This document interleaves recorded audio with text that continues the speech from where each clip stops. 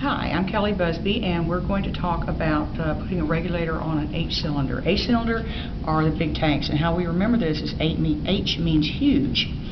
So I need a regulator, and I've got two choices of regulator.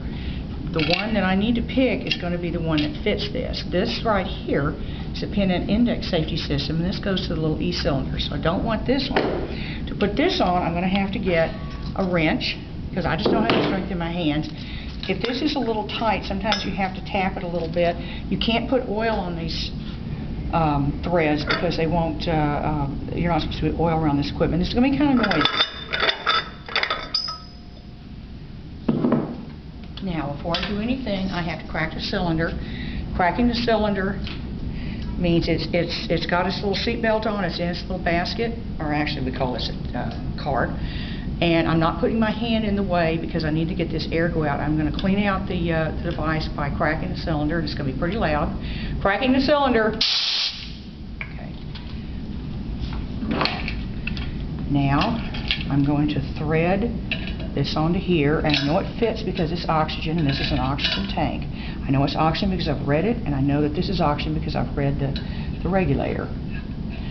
You can only hook oxygen up to an oxygen regulator because it's part of the safety system.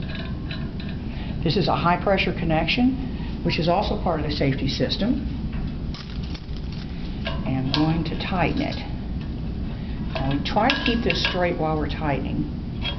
Sometimes if your hands aren't strong, like a lot of us women don't have strong hands, I will bring down.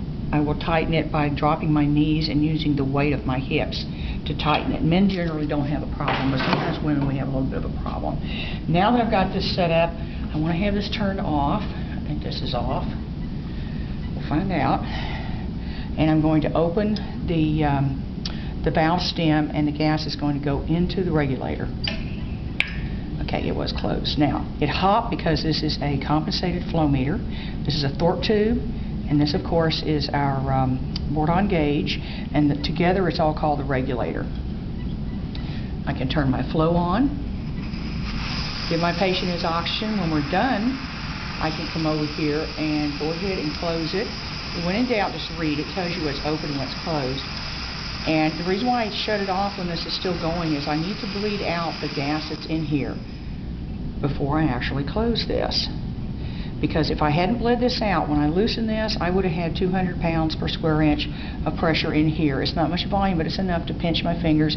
Might even break a finger, so we have to be careful with that. Now I'm going to close this, and I think we're about done with this one.